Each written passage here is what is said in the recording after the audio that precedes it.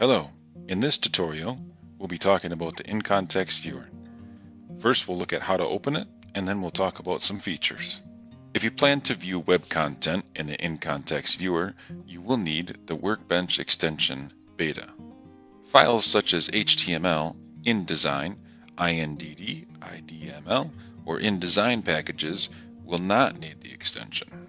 To install the extension, open Chrome web browser, head to More Tools, and then Extensions.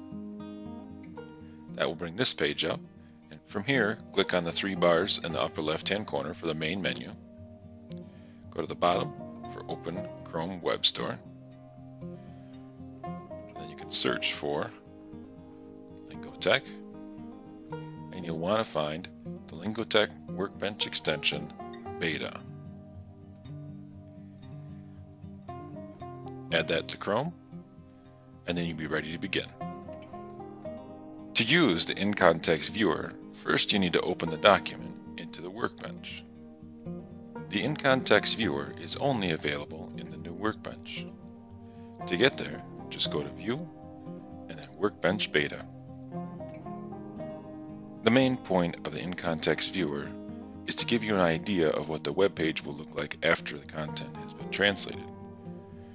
So when you make changes, you can see them as they would appear on the web page. You can navigate the segments normally, and the Incontext viewer will highlight as you go, or you can highlight in the Incontext viewer and it will jump to the corresponding segment.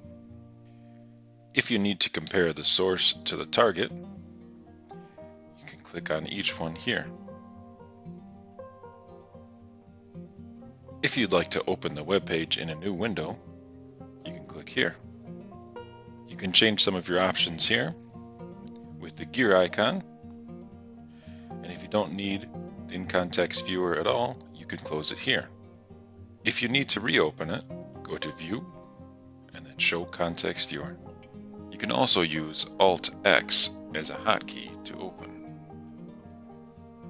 Thanks again for joining us. Happy translating!